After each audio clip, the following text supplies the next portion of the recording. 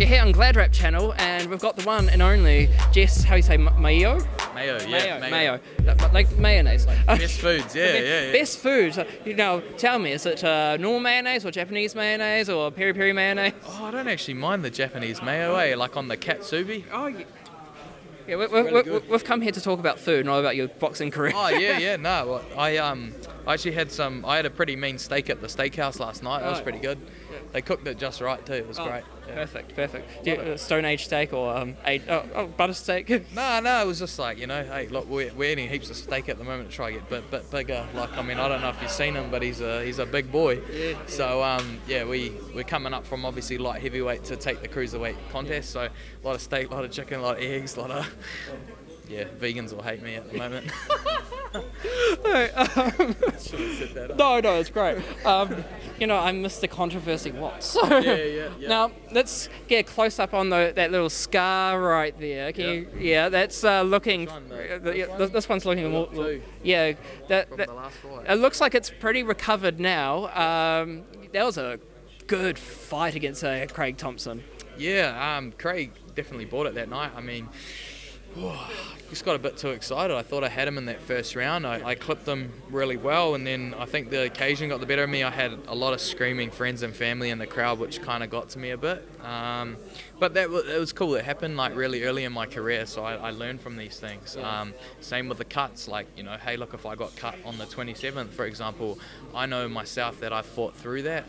I know that I can do it, and I think that composure will be a lot better. I think we had a very good doctor on hand that actually did it, so it healed very nicely, so that's the main thing. Well, the doctor actually stopped the fight. That's pretty much all he did, and steri stripped it. I actually had to go to A&E and get it stitched up. So, sorry, the doctor at A&E was great. But the doctor was Alina's good mate, so so full credit to Isaac for marrying a wonderful woman who obviously had the hookup at the hospital to get me stitched up, so it was good. Yeah, Alina's always been great. Yeah. She was Alina's mate. Yeah. I just called Alina Hooker, if you didn't know. God, never, I'm far too scared to say that. You're going to cut that part out, eh? No, we'll leave it all in. I missed the controversy. Coming into this fight with David Nyika, wherever he's gone off to. Oh no, there he is.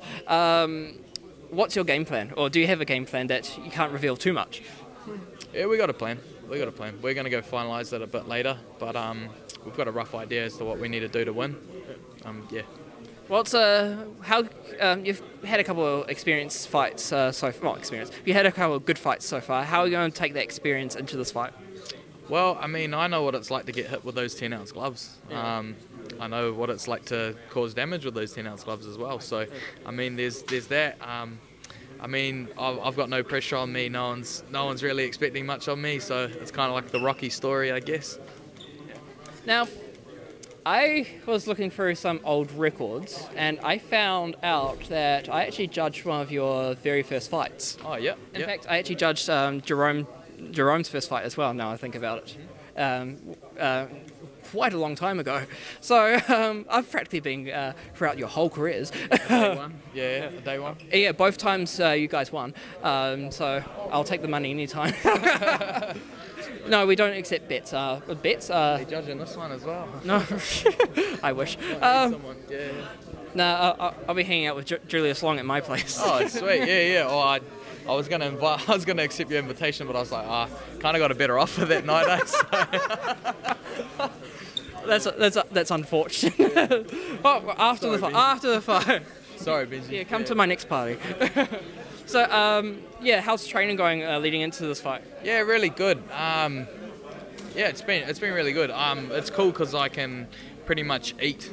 Whereas, like, to make the light heavyweight limit, I sort of train and start a training camp at about 82, and I watch what I eat and I make the weight really easily. But for this one, it's cool. I'm actually eating a lot more, training hard. Like, it's a really good. There's some really good motivation in front of me, man. Like, if I can beat this dude, my whole life changes, bro. So.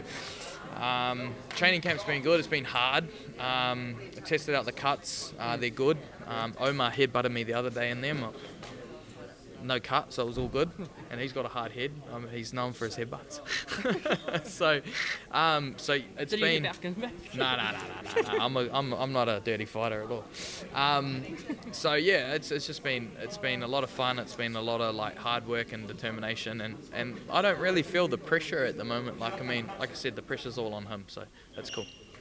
Well, we're looking forward to that fight very, very much. It's going to be very exciting, and I hope to see a good action fight. Cool. Hey, thanks, Benji. Appreciate it, man. No problem. Cheers. Thanks, bro.